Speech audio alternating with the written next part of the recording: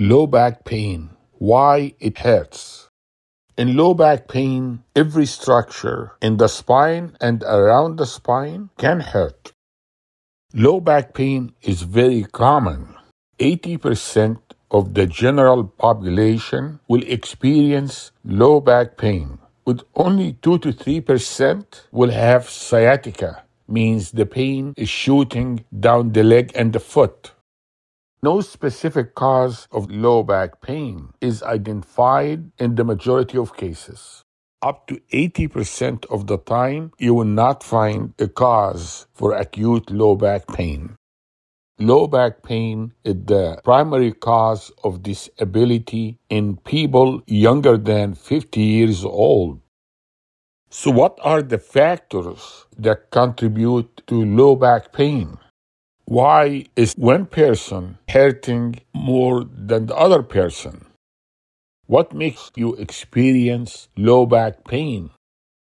So what are these factors that contribute to low back pain? Occupation. Certain occupations that involve lifting heavy objects and continuous vibrations.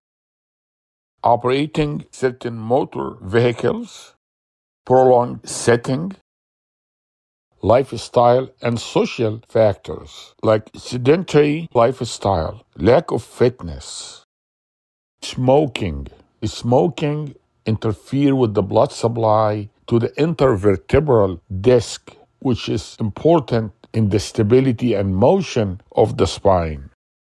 Nicotine causes disc degeneration, depression, obesity. Genetics.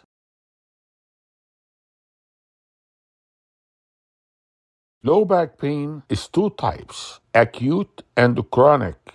The natural history, the treatment, and the prognosis is different for both. Acute low back pain lasts up till 12 weeks. Chronic back pain lasts longer than 12 weeks and can recur. Most of the patients with acute low back pain recover quickly without any residual loss of function. 90% of patients with acute low back pain return to work within 12 weeks, but after 12 weeks of symptoms, their return to work is very slow. The potential painful sources of low back pain will include the intervertebral discs, the facet joints, the vertebrae, the nerves, the muscles, the ligaments. And these are the causes of low back pain. You can have spinal causes and you can have non-spinal causes. So what are the primary causes of low back pain? It can be muscle or ligament strain. It can be disc herniation from an annular tear. Low back pain is known to be caused by disorders of the intervertebral disc. So what is an annular tear? The spine has intervertebral discs between the vertebrae, and the disc is made of an inner gelatinous soft part called the nucleus bulbosus, which distribute the load that comes across the spine. And there is a strong outer fibrous layer called the annulus fibrosus. The nucleus bulbosus have high water content and high proteoglycan. Is like a sponge that absorbs the water. In the third decade of life, the nucleus bulbosus gradually will have less water and the concentration of the proteoglycan will decline. When there is a decrease in the water content, for example by age, or decrease of the proteoglycan content that absorbs this water, there will be degeneration of the disc, distortion of its fibers, tears in its laminae, and loss of the disc height. Why does it occur? Because the nucleus bulbosus that usually works as a cushion to distribute the load is now unable to distribute the load. So this will lead to more load outside at the periphery, causing tears at the annulus fibrosis.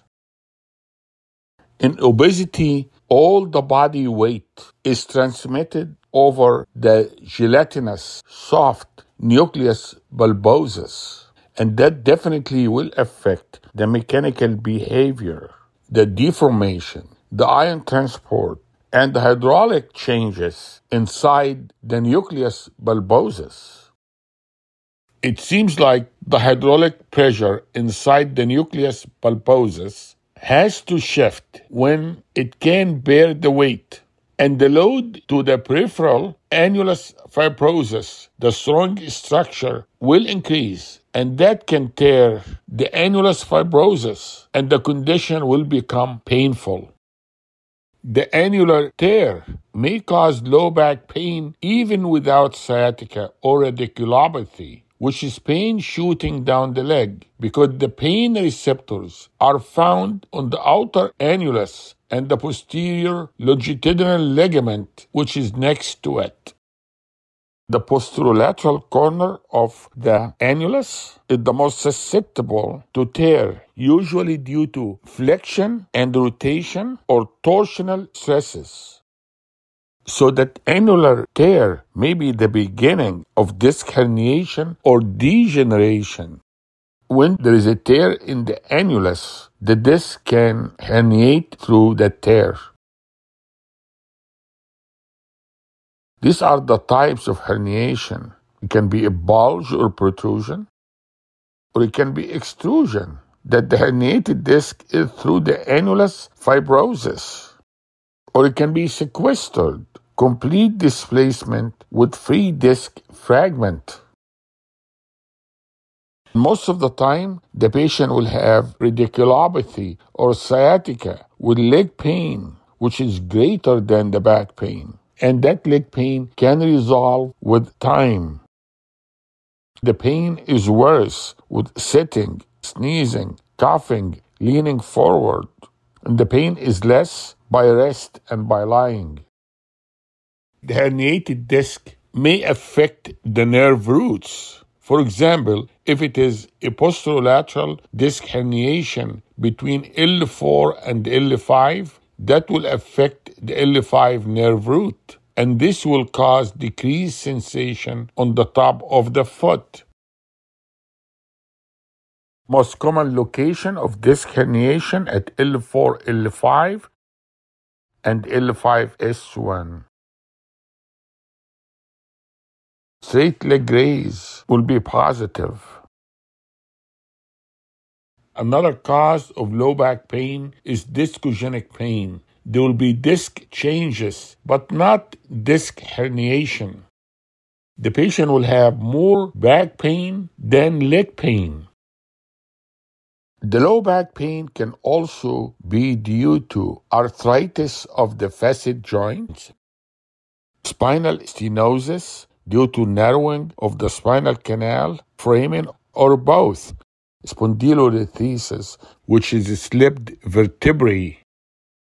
In general, the patient that you will see in your office is the patient that have a short-term history of activity-related back pain, and the management of this pain is usually reassurance, non-steroidal anti-inflammatory, physiotherapy.